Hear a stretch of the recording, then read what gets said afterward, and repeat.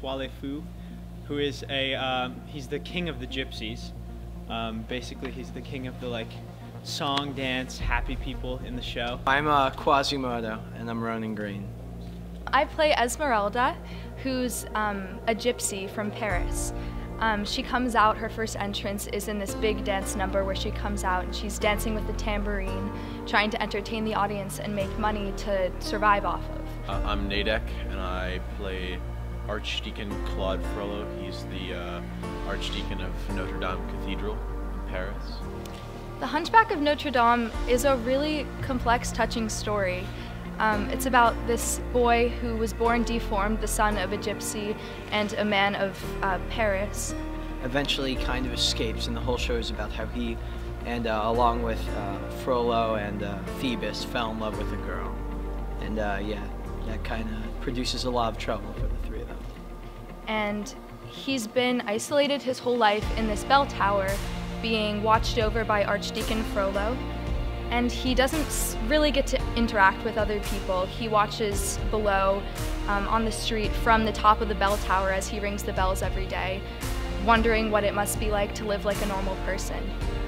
I started singing in kindergarten with music class in elementary school, but then I had the option to join the before school choir in 3rd grade. So I joined that, and then it started picking up speed, and we started doing more songs.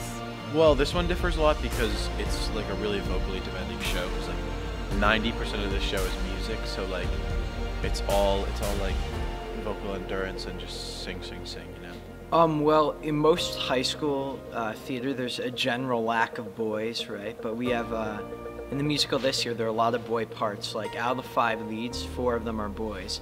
So that's different than a lot of high school theaters, and I'm lucky that we have a strong community of boys.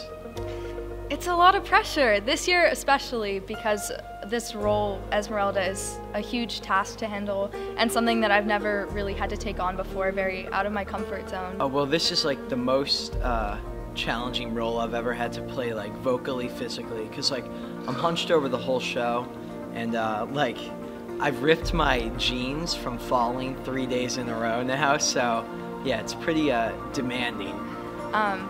I think the main part is allowing yourself to be fully in the character and not yourself. So when you get up on stage, they're watching Esmeralda, they're not watching me. My favorite part is probably actually doing the shows, because the energy on the night of the show is it's really great, and everyone's we've been practicing for a long time, so everyone's prepared. Definitely the friendships. Yeah, we're all really tight, yeah. I think it's the relationships that you build, over the course of the process, the friends that you make, and the times that you have getting to make such a beautiful piece of art together. It's really, the people are just so amazing. I love singing with all of my friends. We are on stage the whole time, so you kind of have a bond with people that you sit on stage for 2 hours with, not really talking.